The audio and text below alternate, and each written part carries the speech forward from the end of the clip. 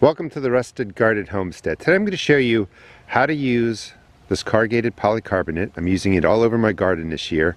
It's really sort of my version of a deconstructed greenhouse. Basically going to rainbow it right along here. I'm going to plant radishes, lettuce, arugula, maybe some bok choy. What I'm planting doesn't really matter. What matters is that you can dome this over like a rainbow, put it right down here, seal it off with some foam board, and you can plant really early. Today's February 28th, where I'm in Maryland Zone 7, you're not. And we still are getting snow. Tonight it's going to be 25 degrees, but I'm going to be able to plant a good 4 weeks early and get crops growing using this technique. Let me show you what it looks like in the garden, then we'll come back and set this up. So this is one bed that I have set up. This involves creating a wooden frame, and then you just pop this in here, and then you use some bungees to seal it. I'll link the video that shows you how I built this. What I'm going to do in this video is we're just going to use some wooden stakes here and down at the end of that piece. This is a 6-foot piece, the other piece is an 8-foot piece, but I just want to show you how simple it is to really set up. You can get planting now. This is what we're going to build. The reason that this works and you can get plants out 4 to 6 weeks early is because it's low to the ground. You want to stay close to the ground because you're using the warmth of the earth to regulate the temperature in there. Of course, the sun will beat through there, warm it up also, but this is really going to keep things close to above freezing. If it gets really cold, like, you know, closer to 23 degrees or something like that, it's going to freeze in there. But these are cool weather crops, they'll be able to handle it. But this design at this height will really regulate the temperature in there, and you can start your plants 4 to 6 weeks early. The key is that if you're growing plants that are going to get 3 feet tall, 3.5 feet tall, you have to time it right so that they don't outgrow the enclosure. But like radishes, arugula, some lettuces will be perfectly fine in that height, but the broccoli raab, the bok choy that I'm going to be planting in there, you have to time it so that you can take the polytunnel off. Again, today's February 28th, so these are going in really early. It's going to get down to 25 degrees tonight. Going to use the corrugated plastic or polycarbonate. This is 26 inches wide, that's pretty standard, and you can get it in 6 or 8 foot pieces. So bok choy or bok choy has gone into here, 4 inches. I just usually make finger holes throughout my garden for planting. 2 seeds in each one. I'll thin them down to 1 when they come up. Along this row is ruby red lettuce. I do sell that at my seed shop, and I put a seed or 2 every inch. That's going to be grown for cut and come again, so I'm not going to grow that to full mature heads. I'll just be, you know, cutting it when I want to. And then about every inch, a row going all the way down there, I have radishes. 2 radish seeds in each hole. Thin them down to 1 plant when they germinate. Oh, beauty. See, the worms are coming up, the soil's getting warm. And then I'll harvest every other radish when they're smaller. That will give plenty of room in between the 1st and 3rd hole there for these Roxanne radishes to get to full size. And then right down the middle, I'm growing broccoli raab. Best way to describe it is it just gets a lot of these little blooms that are delicious. They do taste a little bit like broccoli, but they're all in the same family. So you get some leafy greens off of there, and all these tiny blooms that you can harvest, you can steam, you can put in salads. I'm planting them 2 seeds every 2 to 3 inches. I will actually thin those out and plant them in other parts of the garden. So I'm going to grow them right down this row, but also going to grow under here, and then I'll use the broccoli raab as transplants because they get to be 2 feet, 3 feet tall.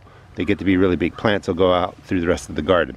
So let me set this up for putting the plastic down. We're just going to use some simple stakes today just to show you some options of how you can rainbow this over a planting area early in the season and get your plants growing. The seeds have been covered. It's raining. If it wasn't raining, you would water them in. You don't have to come back and water this because it's going to be March. This isn't going to evaporate quickly. There's just not enough heat. Plus, the dome that we're building is going to keep moisture in there. You can fertilize with a water soluble if you want to. I don't need to. This is my no-dig garden. This is really built with compost. There's plenty of nutrients here. And all these little crumblings here are alfalfa pellets that I put in late last fall. I just kind of work them into the topsoil. So that's going to be a fertilizer that gives back. So we can do the wooden frames like I showed you in the beginning of the video, or if you want to make it even more simple, 3 posts. So this is an 8-foot piece. You need 3 little stakes cut to 24 inches, 30 inches. Make sure you go down deep enough that they're not going to pop out. With an 8-foot piece, 3 stakes. With a 6-foot piece, 2 stakes. And then I have a couple ready here to hold the other side. I want to do this with the camera just to show you how simple it is, I hope. And you just pop it up just like that. Now, this is 26 inches, so you're going to have about 18 inches of planting in there, depending on where you put the dome. I'm going to leave mine out a little bit further so that it covers everything. When it's further out like this, if it snows, it does get pressed down, which is okay in most cases. If you want it to be stronger, you have to bring it in more, and that keeps it more rigid. The snow rolls right off of that. But I want full coverage of where I just planted. I'm going to put my foot here and then just drop a stake right there. Step back, and it's that easy. I have it set up. I'll put in the other stakes, and then I'll show you how we cap off the sides with foam board or cardboard, pieces of wood, whatever you want to use. Completed. It's not that difficult. The beauty of this design is we can put the foam board right here, cap off both ends when it's really cold like now, beginning of March. Will be March 1st tomorrow. We can take them off when it gets warmer, let air circulate under there. If we want to remove these, you just pick it up. You can store them flat. They don't take up a lot of space. Put them away when you're done with them, bring them back out in the fall.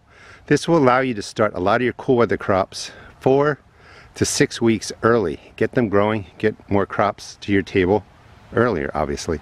You can also then put these back out in September, October, grow longer into the season. They're really worth the money. You can get plastic versions, PVC plastic, that's not UV protected. They'll last for a couple of years. You can get polycarbonate with UV protection. They will last longer. Depends on your budget, but the idea is just getting a corrugated piece of plastic because that's what's easy to work with and builds this shape. Let's go over to the other one because I'm actually going to go out and get some foam board because I ran out. I like using that because it's a little more waterproof than cardboard, so it holds up in the rain. But if we come over to this side, I'll just show you how we hold it in place. So again, this was a frame. This was the first version, and it works really well. It's nice to drop them down. You don't need to use stakes. The frames store easily, but the stakes are cheaper. So you would just drop in a couple of bamboo posts or something like that, and then your foam board just slides in there to cap it out. And again, this is a great space. I'm letting this warm up. This might be where I grow some peppers, some warm weather crops, something like that. Warm weather crops like warmer soil. So I can't do this now, but maybe April 1st, this will be great for the warm weather plants, tomatoes, peppers, eggplant, all that kind of stuff. Even get your squash, zucchini started by seed in there or something like that. Hope you enjoyed the video. This gives you some idea how to use this product in your garden. You can start early, you can extend the season, you can have a lot of fun getting out into your garden while it's still winter. I've got spring fever, but you can get planting now. Thanks so much for watching. Please check out my seed shop at therustedgarden.com.